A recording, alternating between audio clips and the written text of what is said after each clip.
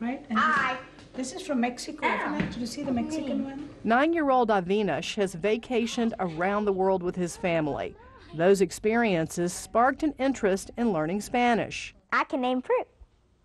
I know calabaza, fresa, cebolla, pepino. His sister Vishali is learning too. You can do so many things that you couldn't do if you could speak just one language. 1、2、3，唱。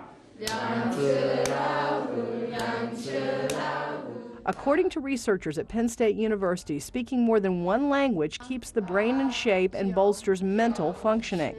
Bilingual children who use their second language regularly are better at prioritizing tasks and multitasking.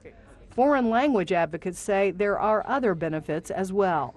In addition to helping them learn better and broadening their perspective, there's a very pragmatic side. You can get a job more easily if you're bilingual. Je vais nettoyer le garage.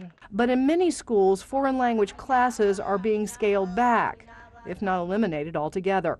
Many cuts because many states are in a budget crisis. And so they're either shrinking the programs, for instance in high school, not offering 4 years but 2 or 3, or they're cutting out elementary programs or crunching 2 years of middle school into 1. Experts say if your child's school is facing cuts, get active. Form language clubs, get DVDs, or look for online classes. Hire a tutor, or if you can, enroll your kids in a private language school. Di fresco, por favor. Avinash has a couple of reasons for learning Spanish.